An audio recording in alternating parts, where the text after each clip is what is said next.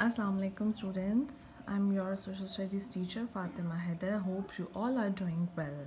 First of all, congratulations from my side for being promoted to grade 4 and wishing you the very best of luck to all of you for your future endeavors.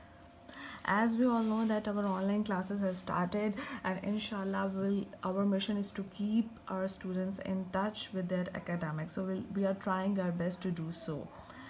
So open your books, page number 1, and the first portion of our book is related to geography.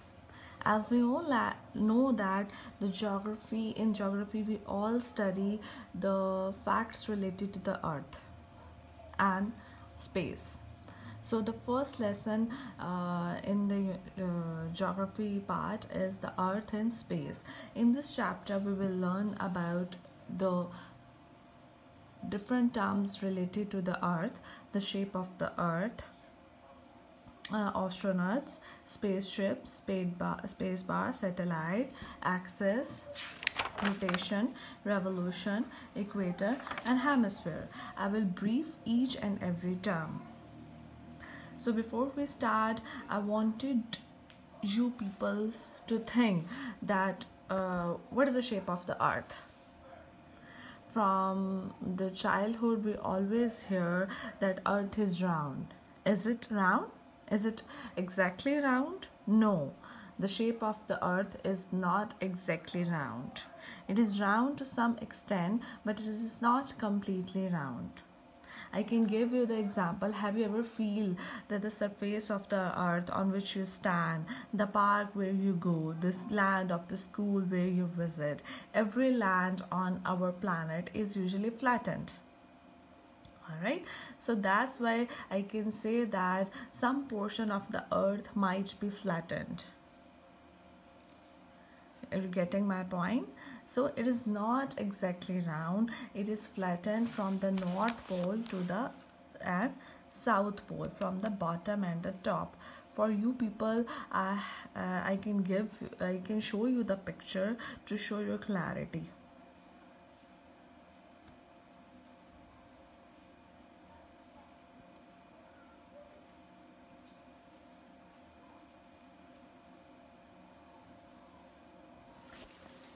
Just like as you can see in the picture, the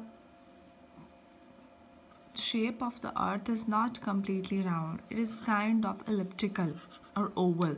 It is flattened from the top and the bottom, from the north pole and the south pole. So this shape is known as an elliptical shape. Hundreds of years ago, people had the various ideas about the earth, about its location. Some people had the opinion that earth might be the center of the earth. Earth might be the center of the universe, but it is not. If you see the solar system, so you can find the earth is a third planet to the sun. Number 1 is Mercury, then Venus, then earth. Earth is the most feasible place for living. Mars, Jupiter, Saturn, Uranus, and then Neptune. But Earth is the only planet on which the life exists. No other planets is suitable for the life. So it is now clear that Earth is not the center of the universe. It is the third planet of the universe. But who find it? Who would the person find it? So astronauts are those person who visit the space, who have been sent into the space through a spaceship and find the facts and figures related to the earth. So Neil Armstrong was the first person who has been landed onto the moon too. Besides the spaceship, some other machines called the space probes also have been sent to the space to know about more of the universe. Some of the galaxies they find, some of the other things they find, the asteroids, the comets they find, some of the other facts and figures related to Mars, related to moon has also been found. As we all know that in the recent years, scientists, especially NASA, the famous organization related to the spaceship, started their studies relating to the planet called Mars, the neighboring planet of the Earth. They also studied a lot of things regarding the universe and regarding the moon. So for that purpose, they sent the spaceships and the space probes. These spaceships and the space probes have installed a little cameras on it to find out some of the pictures. As you can see on the page number 1 of your book, The Astronaut on the Moon. The first astronaut who was successful to reach the surface of the moon was named Neil Armstrong. Some of the very important and the famous spaceships have been launched up till yet, which includes the Hubble Space Telescope.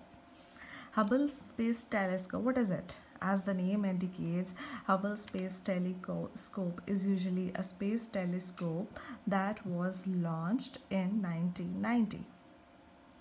That was launched to find the different features of the universe, and it still remains in operation.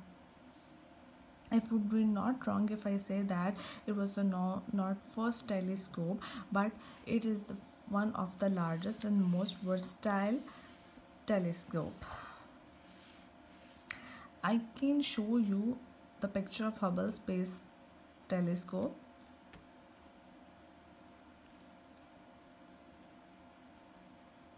It looks like that, you can see.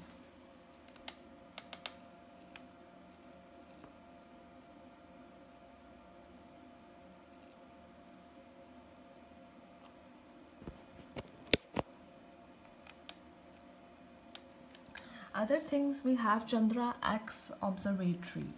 What is the Chandra X Observatory? As the name indicates, Chandra X Observatory was also the space telescope launched aboard the space shuttle, but it was a flagship class, and it was launched by NASA on July 23, 1999. So the purpose of this telescope was also to find the various facts and figures regarding to the our space. So I can show you the picture of Chandra X Observatory space shuttle.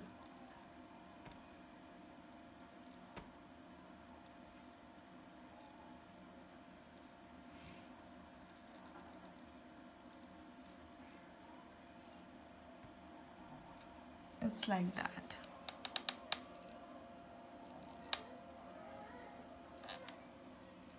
So when we study the Earth and its terminologies, we can find a lot of terms related to the Earth.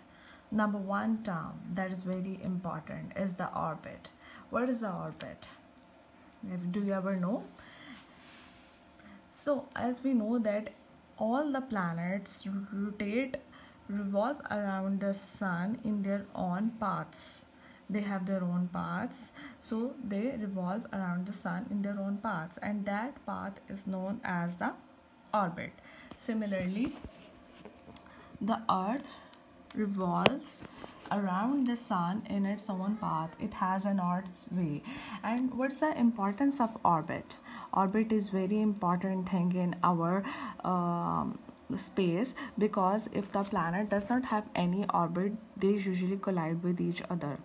Just like if the cars drive on their own path, they do not collide with each other. Similarly, if the planets are revolving around the suns in their own paths, they are doing their work smoothly and they would not collide each other.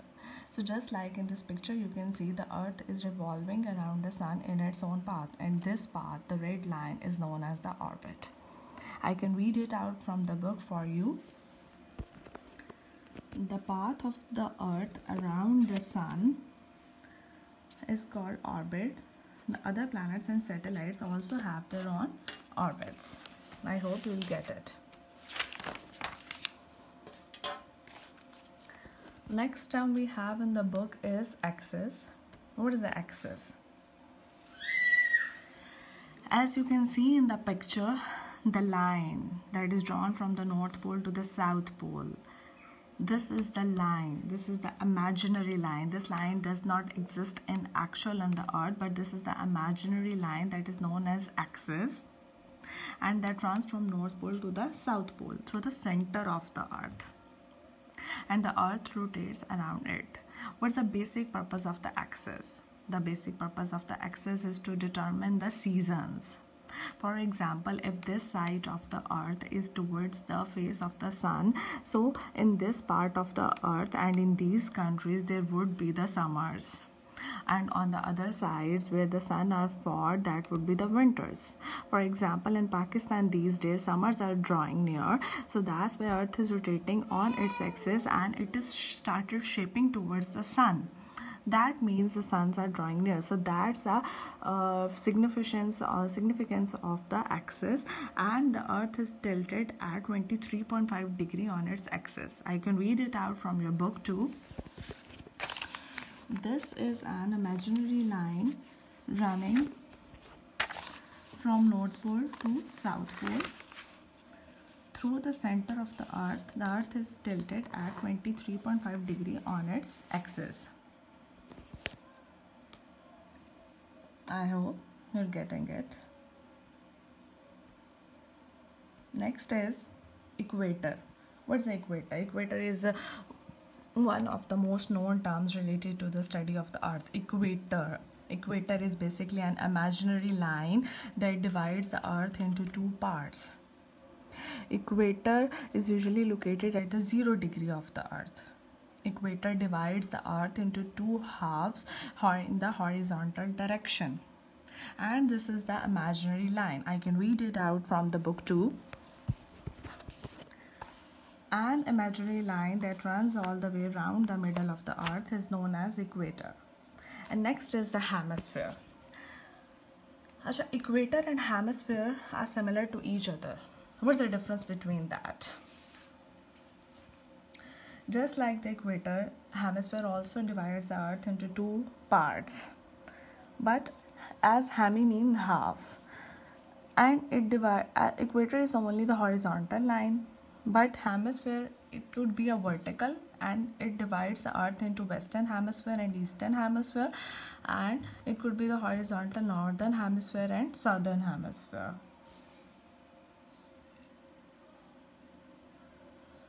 You can find it out on the picture on your book too.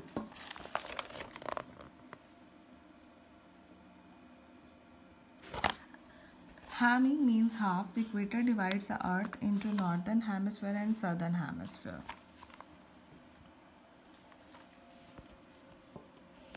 For your clarity regarding to these terminologies, including axis, equator, hemisphere, and orbit, I'm sharing a YouTube video with a link below, and you can ask me any query regarding this topic.